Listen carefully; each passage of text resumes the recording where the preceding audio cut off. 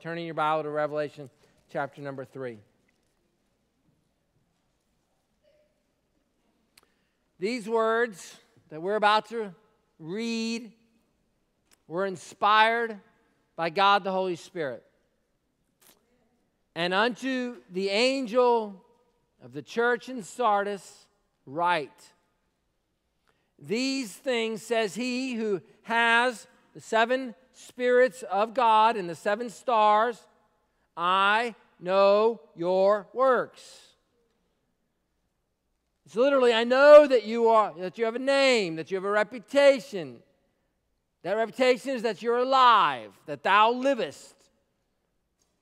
But you're dead and art dead.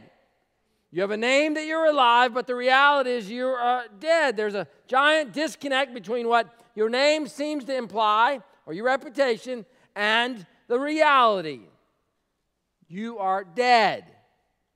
Be watchful and strengthen the things which remain. Make them strong. Those things that are ready to die, for I have not found thy works perfect before God. Remember, therefore, how thou hast received and heard. And please notice, they need to hold fast. They need to hold fast and repent.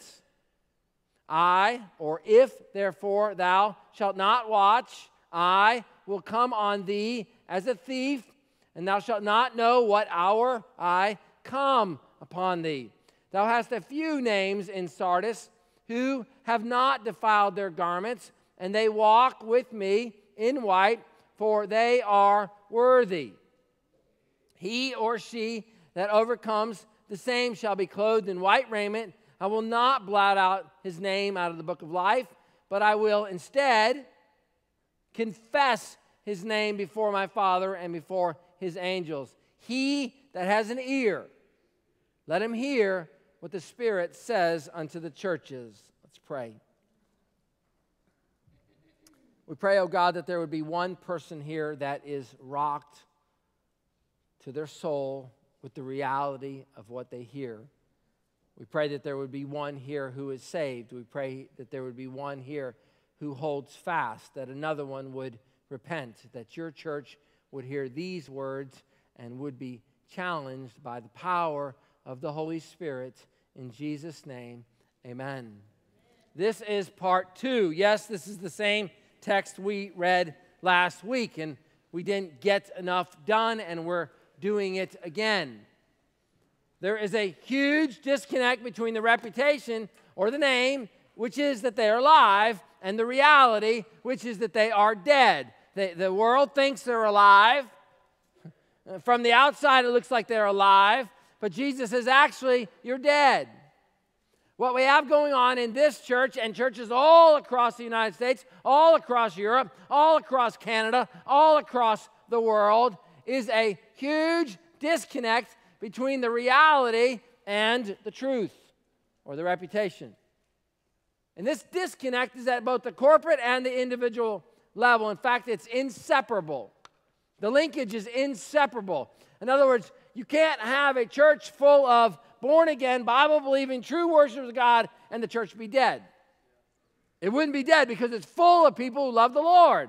Likewise, you can't have the opposite scenario. There is a linkage between the membership of the church. And I don't mean roles necessarily. I mean the people. I mean the people who comprise the church. They're not saved. You say, where do you get that from? Well, did you read the words with me? Thou hast a few names in Sardis. There's just a few. There's still a remnant. But the bulk of the church is dead. The bulk of the church is lost. From the outside, it looks like they're alive, but in fact, they are dead. They're dead. And this is what we're talking about right here. Jesus knows their works, and this church is at death's door. How does this happen? How do you become a church at Sardis, which you don't want to be, by the way? That's not a goal. How does a church end up a church at Sardis? What happens? When the majority of the people who participate in the life of the church are not born from above, blood-washed saints who adore God and the gospel of the church and his church, when they're not there, the church is on its last dying death. It's on the operating table. They are putting that machine on. They're trying to resuscitate the church. It's dying. What path are you on this morning? What path are you on this morning? What path are you on? The gate is narrow. The way is hard that leads to life, and those who find it are few. Those who find it are few. The other way is wide, and it's easy, and it's many on that road. What path are you on this morning? Nearly every single week, I receive some news that causes me to wonder if a church member is saved. Nearly every single week. You see, just believe that they believe. That's enough. By their fruits you shall know them. By their fruit. By their fruit. What mainstream Christian denomination isn't in decline today? Someone gave me a newsletter this morning at the 8:30 service, and these are the numbers. These are the numbers. 1970, 10 million. 10 million. 1976, 9 million. 1988, 8 million. 8 million. 2005, 7 million. 2010, 7.5 million. 2016, less than 7 million. That's 3 decades and 3 million decline. 3 million decline. The lost numbers go 100,000, 162,000, 174,000, 271,000, 105,000, 96,000. The lost numbers are incredible year after year after year. What's going on with the evangelical church in America? What's going on with the church? Thomas Rainer writes, between 6,000 and 10,000 churches in the United States are dying every year.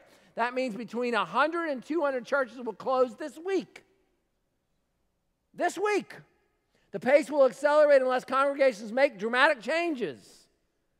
And that's exactly what Jesus says. Repent. Those are the words. Repent. Make strong again the things that remain.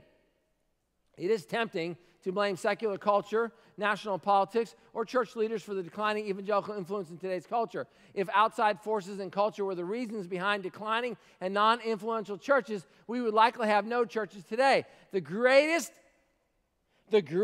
periods of church growth, particularly in the first century, took place under adversarial circumstances, adversarial cultures. We don't need the federal government to survive. We don't need favorable conditions from Congress or the Senate to thrive. This book tells us what it takes to thrive as a church. This book does right here. This does. I know your works. Do you see the dichotomy? From the outside, it looks like you're a Christian, but you're dead. So strengthen what remains. Make it stronger. So what are the things that need to be made stronger in today's church at Sardis? I'm going to give you 6. I gave you just 1 last week. 1, there has to be a stronger commitment to Scripture. There absolutely, positively has to be a stronger commitment to Scripture. The church is walking away from the Bible. The church is walking away from the Bible. Walking away. Nothing is more of a litmus test as to one's personal orthodoxy than their commitment to the Scripture as the authority and the inspired Word of God. That's why you hear such emphasis. Hear the word of the Lord. Hear the word of the Lord. Hear the word of the Lord. Thus says the Lord. These are the God-inspired words. Why? What are we doing that for? Those aren't just empty words. We are continually trying to remind you that this is not another book. This is not Christian literature. This is a stand-alone book, unique in comparison to anything else in the history of humanity and on the planet. Nobody has anything like the Bible. Nobody has anything like the Bible. It's an incredible book. Number 2, make stronger the exaltation of Christ and the centrality of the gospel. make stronger the exaltation of Christ and the centrality of the gospel. Make that stronger. Now, consider the reality that nearly everything, virtually all I know about God, Christ, the Spirit, and the gospel comes from the Bible. Comes from the Bible. That's why, as the church, Karen, walks away from the Bible, they walk away from Christ. You cannot walk away from the Bible without walking away from Christ. You cannot say, we're going to put less focus on the Bible and more focus on Jesus. The Bible is the revelation of Jesus. It is. And so there's an inseparable link between the two. When you walk away from the Bible, you walk away from Jesus. When you walk away from Jesus, you walk away from the gospel. And then you wonder why the church is full of unsaved people. You left the book that reveals God and His Son. You left the Son and the gospel. And by the way, this is not a new problem. Those of you that know church history know that Jonathan Edwards faced this same problem 400 years ago when he filled his church full of unbelievers. Study it. It's called the Halfway Covenant. Google it. It's called the Halfway Covenant. And he began to allow people, church members, without a clear profession of faith in the gospel to participate in the communion table. They called it a halfway covenant. Once you walk away from the necessity of the rebirth, the second birth, you lose it all. You lose it all. How can I be committed to Christ and not be committed to the word that reveals Christ? You can't. How does a church end up like Sardis? What do we mean by Sardis? Remember, Sardis represents, if you don't remember anything from these 2 weeks of sermon, Sardis represents a church that from the outside looks like it's alive, but inside it's dead. That's Sardis. Well, you start preaching anything but Jesus. That's what you do. Paul said in 2 Corinthians 4:12, we preach not ourselves. We preach not ourselves, but Christ Jesus the Lord. We're not going to talk about gardening. We're not going to talk about the weather. We're not going to talk about your finances. We're not talking about have a great marriage. We may do a seminar every now and then, but we have to. I was going to say got. We got to stay focused on Christ. We must. It's imperative that we do not lose the centrality of Jesus Christ. So I have on the screen Christ Jesus the Lord. If I was to pass out a simple little quiz like I give my students across the street in the academy, and I said to you, tell me what you know about the word Christ, tell me what you know about the word Jesus, tell me what you know about the phrase the Lord, would you be able to answer a single question? Would you know something about this? And you say, well, that doesn't get me saved. You're right, it doesn't get you saved. I agree. Faith in the gospel gets you saved. But you seem to want to add stuff to it, Pastor Sean. You keep on emphasizing all this stuff. Let me tell you something. If I told you I was in love with my wife, that she's the greatest thing on the planet, and you said, what's her name? And I struggled with figuring out what her name is, you'd wonder whether I loved her or not. Right? If you said to me, I'm a soldier and I never saw you in uniform, I'd wonder if you were a soldier or not. What are you saying? I'm saying that authentic faith in the Lord Jesus Christ manifests itself in something. It begins to look like something. And part of looking like something is I need to know about this man who saved me. I need to know that Christ means the Messiah, the anointed one, the one that fulfilled the Abrahamic covenant, the one that fulfilled the Davidic covenant. He is the Daniel 9:27 one, the one that was prophesied. I'm sending this one, that he is all that God said in the Old Testament he was sending. He fulfilled it. I need to know that the word Jesus means he shall save them from their people, Matthew 1:21. I'm not going to be an ignorant Christian. I'm telling you right now, ignorant Christians aren't turning the world upside down. They're filling up churches in Sardis is what they're doing. The phrase, the Lord, is the kurios. That's the Greek. It's the master. It's the sovereign one. It's the boss. It's the owner. It's the one that controls my life. It's the one that I bow the knee to. He's the boss. He says it, it goes. How many genders did you create, Kurios? Well, just 2. That's 2 for me then. It's like that. It's that level of commitment. You're the boss. Pastor Bill was very fond of saying the master, the master, the master, because that's a great rendering of Lord. Sometimes we use a word so much that we forget what it actually means. And Lord is boss. Is he your boss? Does he have authority in your life? What is being preached at the church at Sardis? If you preach the Bible, you will preach Christ. If you preach from Dr. Seuss, Christ will not be exalted. Christ will not be exalted. Imagine for a moment, Sunday morning, 9:45, you show up at the church, and in the narthex and at the atrium are tables everywhere. And we give you, Marcus, a survey form, and we give you an assignment. And your job is to go to churches all over the city of Fayetteville, Cumberland County, Hope Mills, Rayford, and Spring Lake. And you are to examine the name of the church, the preacher, what text did he preach from, was Christ exalted, was the gospel mentioned? And then you came back at 12:15 with your report. What would we find? Would we be horrified with what we found? Would we be in utter shock at the lack of Scripture? Would we be so disappointed that Jesus isn't exalted? There's no mention of sin. The cross isn't central. The need for the rebirth is not mentioned. You don't become the church at Sardis overnight. It's a slow, gradual decline in which more and more people in attendance are just simply there.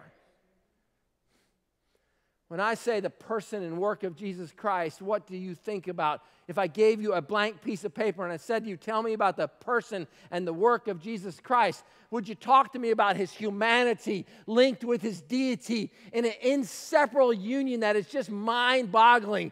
That the God-man became flesh, dwelt among us, and we beheld the glory of the only begotten Son of God, full of grace and truth. Would you talk about the fact that this same Jesus who ascended is coming back again? Would you be able to tell us about this amazing, sinless man who gave his life to redeem humanity from their sin? Would you talk about his role in your life as a prophet? He speaks to you. Would you talk about his role in your life as priest? He died for your sins. Would you talk about his role in your life as king? He's your Lord. He's your master.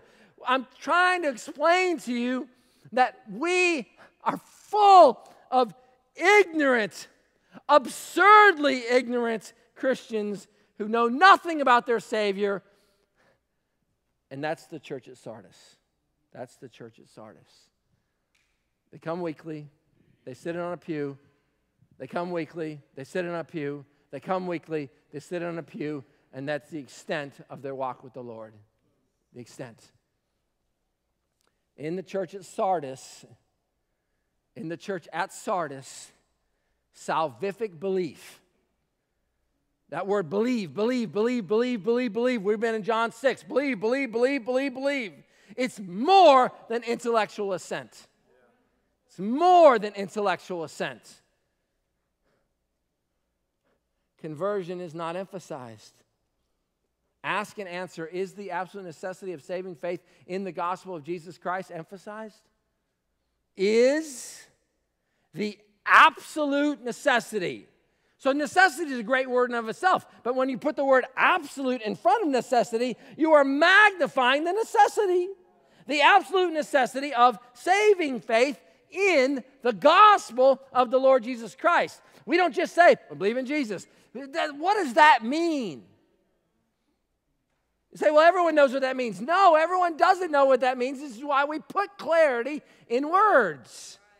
So when we say gospel, we mean, and we only mean, and it has a very contained definition. It is the death, the burial, and the resurrection of the Lord Jesus Christ for the sins of humanity. That's the gospel. You don't get to redefine it. You can't have your own gospel, Meredith. There's one true gospel. So just imagine we go back to our survey. Coach C's, you're going somewhere. and you say, did I hear the gospel, yes or no? Did I hear the gospel, yes or no? Was the word gospel mentioned, yes or no? John, what do you think we'd find? What do you think we'd find? Think about what I'm saying. A church our size, we could cover 400 churches. We could cover 400 churches on a Sunday morning. We could hit all the major denominations. And then we could come back and compile our results. Would we take heart in where the evangelical church is? Or would we find ourselves saying there are more and more that are on their way to Sardis? You do understand that if there's a migration of unbelievers in the church, if there's a migration of unbelievers in the church, you're becoming the church of Sardis. In this newsletter that was given to me, they talked about the delegates that were sent to the convention. And the author is frustrated that these delegates are not voting with a biblical perspective. But if the delegates are not born again, why would they vote from a biblical perspective? What would compel them to vote from a biblical perspective? I had a young lady come up to me after the 8:30 service, and she was very concerned. And she said, Pastor Sean, it seems like you're emphasizing works. So is it faith and works? No, it's not faith and works. No, it's not. It is not faith and works. What saves you? Faith in the death, the burial, and the resurrection of the Lord Jesus Christ, that is the eternal, only begotten Son of God for my sins. That's what saves you.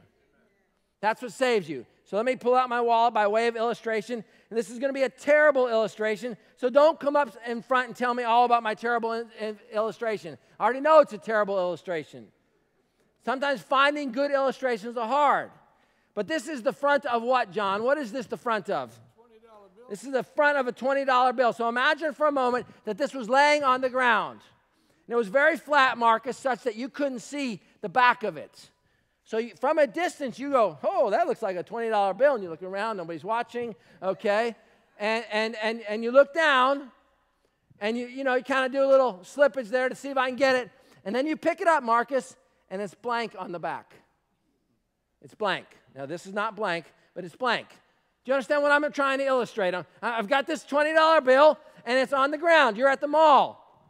And you don't miss a $20 bill. You ain't picking up a penny. You probably won't even pick up a quarter. Maybe there's a few that pick up a quarter. They're dirty, all that nasty currency. But a 20, you're not leaving a 20 on the ground. I'll just tell you that right now. So you walk by and you see it. And you go like this, and it's blank.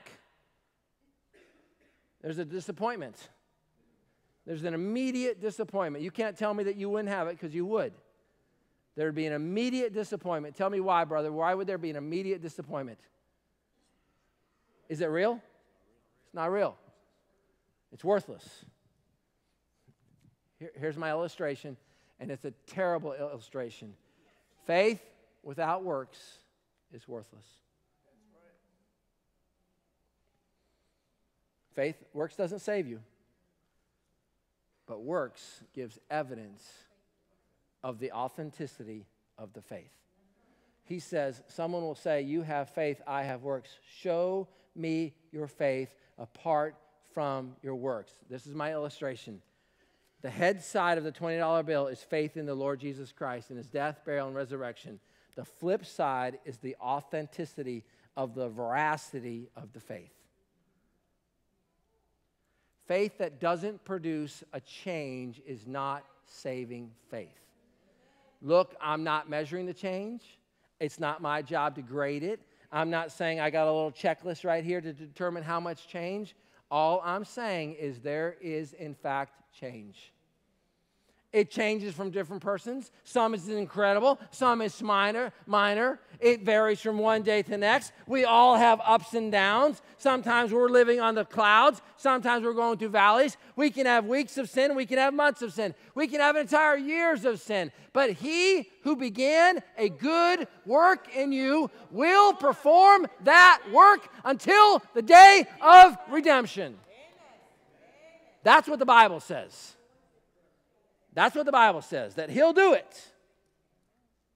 See, if we merely use the word believe, and we should use the word believe, but without emphasis for clarity, then we get this idea right here. And I get this question. I write for questions.org. I get nearly every single week I'm answering a question for somebody. One of the most difficult questions I get all the time is, how do I know I'm saved? How do I know I'm saved? So we always start with faith in the gospel. We always start there. That is our starting point, faith in the gospel. Faith is the gospel. And many, many times they will quote this very verse in their question to me. It's not to me directly. They submit it on the website, and then they have a computer program that picks the next pastor in line, and we just answer the questions as they come. Because they'll say, even the Davians believe. So when we're trying to explain these things, we are not adding to the gospel. We're simply trying to provide clarity. Clarity. That's all, just clarity. In the church at Sardis, personal holiness is not a priority. Faith without works is acceptable, and progressive sanctification is utterly set aside. Set aside. The expectation that you're supposed to be growing as a Christian is not emphasized. Yet our Bible keeps emphasizing these things. Hebrews 12:8. If you're left without discipline, in which all have participated, then you are illegitimate children and not sons. What are you saying? I'm saying if you can cuss somebody out and you're not convicted of the Holy Spirit, you better check your salvation. That's what I'm saying. If you can just be mean and nasty to somebody and you don't walk away going, man, I was mean and nasty, I need to fix that situation, then there's a problem. If you can go year after year of not paying your taxes, there's a problem. There's a problem. You see, everyone agrees with this. Everyone agrees with this. All they want to do is move the line. What do you mean by that? Now, let me explain this to you. Let me pause right now and explain this to you.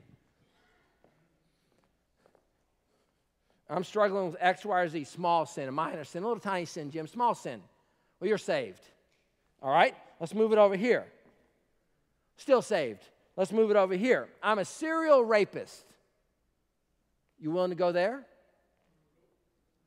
Everybody's got a line. Everybody has a line. Over here, Pastor Sean, you're putting too much emphasis on staying in the faith, pursuing personal holiness, doing good works that represent your salvific faith. It's just, I believe. Just too much emphasis on that. Okay, let's go over here. How far over are you willing to go? I routinely murder people, and I love Jesus. I'm involved in a worldwide kidnapping ring in which we capture small children and use them for pornographic movies, and I do it on a regular and consistent basis, but I'm bananas for Jesus. You okay with that? See, you're shaking your head on no on that, aren't you? You know what that means? It means you got a line. That's what it means. You got a line. You're doing the same thing I'm doing. You're doing the same thing I'm doing. You got a line. You just want to move the line to where it's within the bounds of what you're struggling with. That's all you want to do. Where's the stop? A little porn. It's just a little porn. Do you understand where a little porn goes? It's just a hookup. Do you understand where a hookup goes? It's just a little connection on Tinder. Do you know where it goes? You heard that saying, it goes something like, sin will take you further than where you want to go. And it'll keep you longer than you want to stay. One thing I found out in 12 years of preaching and a lifetime of living is be sure your sin will find you out. Man, it's unbelievable how that comes true. I told my wife that twice this week. Be sure your sin, not her sin, don't misunderstand. That wasn't the scenario. That's not what I meant. I meant I used that expression in my frustration. In the church of Sardis, perseverance is not a priority. Church members is a joke, and church discipline is utterly dead. It's utterly dead. What's the number one esteemed value? It's tolerance. We must ask and answer, what does it mean to believe on and in the Lord Jesus Christ with all your heart? And anytime you try to explain this, it sounds like you're turning faith, a simple childlike faith, into something more. I'm not doing that. I believe with all my heart a 4-year-old can come to saving faith in the Lord Jesus Christ. I believe with all my heart a 7-year-old can have saving faith in the Lord Jesus Christ. But what I am saying is that saving faith will begin to manifest itself in lots of ways. Let me show you. Trust and expectation, dependence and reliance, confidence and conviction, adoration and assurance, gratitude and obedience, self-denial and submission, fellowship and faithfulness. I'm not saying that you have to do that 24 hours a day, 7 days a week to be saved. I'm not saying that. But there will be an element when you're saved of self-denial. There will be an element of submission. There will be some fellowship. There will be a faithfulness. And brother, we all have struggles. Sister, we all have struggles. But you can be sure believing on the Lord Jesus Christ is not the same thing as believing that Claritin relieves a runny nose. And yet we use the word synonymous. And we do the same thing with love. And it's a giant problem. I love my wife. I love God and pizza. Right? Do we not use that word exactly like that? We do. We can't use believe the same way. We can't. We do, and that's why we add clarity. So that's one of the reasons why I'm trying to use the word adore more. Because I don't adore pizza. I would never use adore pizza. But I adore my wife. I want to adore God. I want to adore God. I want to treasure God. And I think we have parallels like that. We have parables. Remember the guy who finds this precious pearl and he buys the whole field? Buys the whole field. What are you talking about? Self-denial. Take up your cross and follow me. 2 Corinthians 13:5 says, examine yourselves to see whether you are in the faith. Test yourselves. Or do you not realize this about yourselves, that Christ is in you? Is Christ in you? So you virtually in the church can go something like this. Brother, is Christ in you? Yes or no? Sister, is Christ in you? Yes or no? Joe, is Christ in you? Yes or no? You say, I can't believe you're putting people on the spot like that. I can't believe you don't care about their souls enough to ask them a hard question. That's why we have a membership interview around here, because in the membership interview, we ask you the hard questions. Is it foolproof? Of course it isn't foolproof. Of course it isn't. Do you know Jesus? Are you saved? Have you been born again? Did he make you a new creature in Christ? Have you been transformed by the power of the gospel? Is there clear evidence in your life that you're moving forward in this progressive sanctification? Turn to 2 Peter chapter 1, verse 5.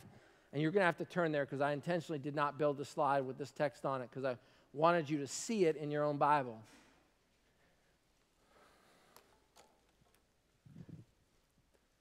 And for this text, I'm going to read from the Net Bible, which is the New English Translation, which I find just incredibly helpful in my study of God's Word. It's the New English Translation. It has unbelievable notes. So let's all turn to 2 Peter chapter 1. 2 Peter chapter 1. So what are we talking about this morning? We're talking about preventing ourselves from becoming the church of Sardis. I'd like to begin reading in verse number 3. I can pray this, Peter says, because his divine power has bestowed on us, plural pronoun referring to believers, everything necessary for life and godliness through the rich knowledge of the one who called us by his own glory and excellence. Did you notice the word knowledge right there? That's why I asked you about who Christ is. I asked you about who Jesus is. I asked you about who the Lord is. That's why I asked you, do you know what the gospel is? That's why I asked you these questions, because knowledge matters. Knowledge of the one who called us by his own glory and excellence. Reading in verse 4, through these things he bestowed on us precious and most magnificent promises, so that by means of what was promised, you and I may become partakers of the divine nature, Christ dwelling in us. After escaping the worldly corruption that is produced by an evil desire. For this very reason, because of these amazing promises whereby you and I may become partakers of the divine nature, for this very reason, make every effort, the King James is give diligence, to add to your faith, I would like to put the word above there, salvific faith, your saving faith in the death, burial, and resurrection of the Lord Jesus Christ. The word is excellence. The note is moral excellence, not academic excellence. That's not what the Lord's concerned about in this case. It's moral purity, moral excellence. So you're going to take your saving faith and you're going to add some moral excellence. And then on top of that, knowledge. On top of that, knowledge, self-control. On top of that, self-control, perseverance. On top of that, perseverance, godliness. On top of that, godliness, brotherly affection. And on top of that, brotherly affection, unselfish love. So when I'm cussing you out because I don't like you, you're not feeling much brotherly affection, are you? Verse number 8. For if these things are really yours and continually increasing, these things, these 7 things, will keep you from becoming ineffective and unproductive in your pursuit of knowing Jesus Christ. But concerning the one who lacks such things, moral excellence, knowledge of the Lord Jesus Christ and His Word, perseverance in the faith, godliness, unselfish love, brotherly affection, the one that lacks these things, okay, he's blind. That is to say, he's nearsighted, since he's forgotten about the cleansing of his past sins. Now, I read 3, 4, 5, 6, 7, 8, and 9 to get us to 10. Therefore, brothers and sisters, that's us this morning, we are to make every effort to make sure or to be sure of our calling and election. I cannot provide you any assurance of faith apart from this word. So you say to me, I'm struggling with knowing I'm saved. Elizabeth, I would never say to you, well, did you pray? Or did you mean it? Or were you sincere? Those would be all empty things. Instead, I would want to take you to a Bible text and ask you, since you put saving faith in the Lord Jesus Christ, have you found yourself adding these things to the faith? Do you have more self-control to avoid pornography now than you did a year ago and 5 years ago? Pick another thing, whatever you want to pick. Money management, fraud, habitually lying, looking at other women with lustful eyes. Just goes down the laundry list. Is it your pet sin? No, that's not what we're doing here this morning. What we are saying is there is a growth. There's a legitimate growth. And he doesn't say, just rely on this. He says, instead, make every effort to be sure of your calling and election. For by doing this, you will never stumble into sin. So this young lady comes up to me this morning in the 8:30 service, and she just has this sweet spirit about herself. And she is so concerned that because she grew up in the church and she hasn't had this life of sin to be rescued out of, that maybe her faith is just an intellectual assent, that it's not real. And I told that little sister in Christ, I said, do you understand how comforted this pastor is in knowing that you're concerned? Because a spiritually dead person is not concerned. A spiritually dead person is not concerned. The very idea that she wants to know, do I really adore God? Do I really love God? That sensitivity gives you assurance. Not perfect assurance, not foolproof assurance, but it gives you amazing hope. It gives you amazing hope. Wow. Is that clock wrong? Oh my goodness. Number 3.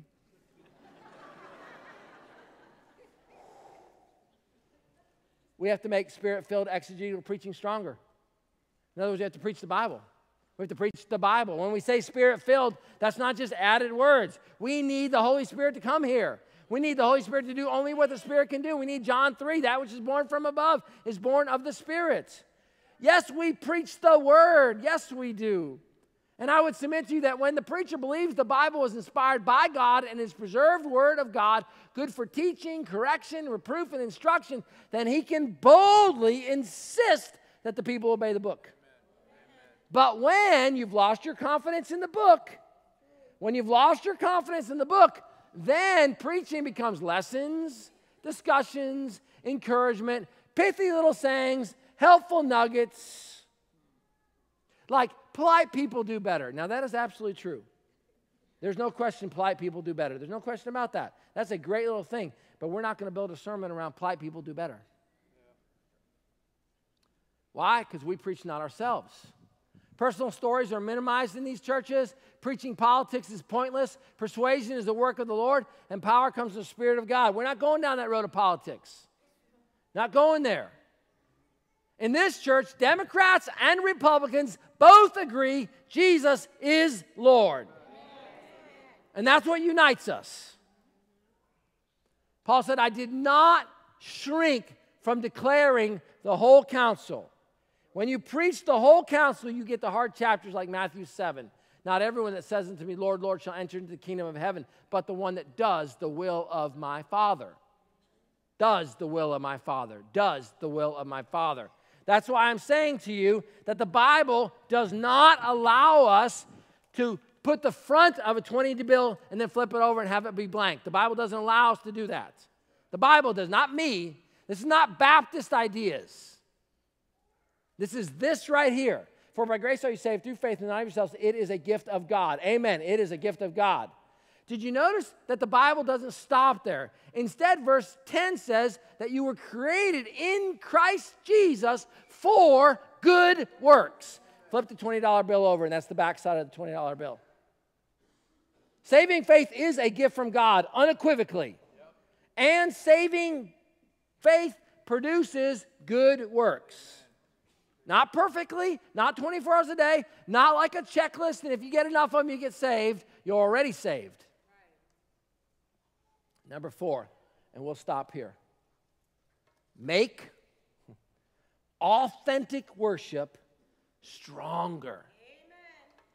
Stronger. Now, I'm defining worship in a limited sense right now, and I'm defining it with the sense of singing, praising God, loving God, adoring God. I know there are other definitions of worship. I know it's larger than that, but I'm kind of focusing on this one particular area. By show of hands, and use a good hand, Pastor John, I've been in a dead church before. Did you feel it in the worship? It's absent. It's absent. You can tell. You can tell when the people are singing like they believe it. You can tell when they're singing with their heart. You can tell who are and who aren't the true worshipers. John 4:23, the hour is coming and is now is when the true worshipers will worship the Father in spirit and in truth. They'll worship. You're worthy. Do I have to have my hands raised? No, you don't have to have your hands raised, but they better be raised in your heart. They better be raised in your heart. You know what's in your heart when we're singing. It's why reading your bulletin drives me crazy when we're singing. Imagine for a moment that we get one of those cameras and we have it up there. There's a monitor back there. And when you're not worshiping, zooms right in on you and bam, right there on the screen. We can see what's on your phone. We can see what you're reading. Or, let's take it a step farther. Let's create some digital connectivity between God the Father and the church. What do you mean digital connectivity? Here we go, right here. For the Father is seeking such people to worship him. So just imagine digital connectivity link between God the Father and the true worshipers in the empty church. And along the bottom of the screen, Jeff, is this rolling banner of who's not worshiping. Rolling banner. You know what I'm talking about, just names. And we look up there, John Dayton. No, just kidding, just kidding. Just kidding. Trying to use a fun illustration right now to emphasize that when you've been saved, you actually want to worship God. Amen. You want to worship God. I've been singing over and over again, and I'd like us to sing it a little bit more, John. I love you, Lord, and I lift my voice to worship you, oh my soul, rejoice. Listen to these words. Take joy, my King. Listen to it. In what you hear, let it be a sweet, sweet sound in your ear. Sing that this week. Sing it. You say, I don't know that song. Google it and just play it on YouTube. Just play it. Make that the song of the week for you.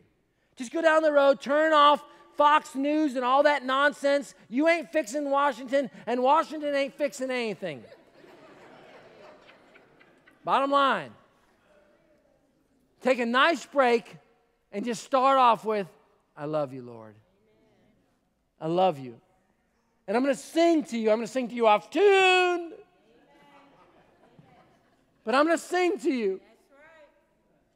Turn the radio off. Turn the music off. Turn the nonsense off.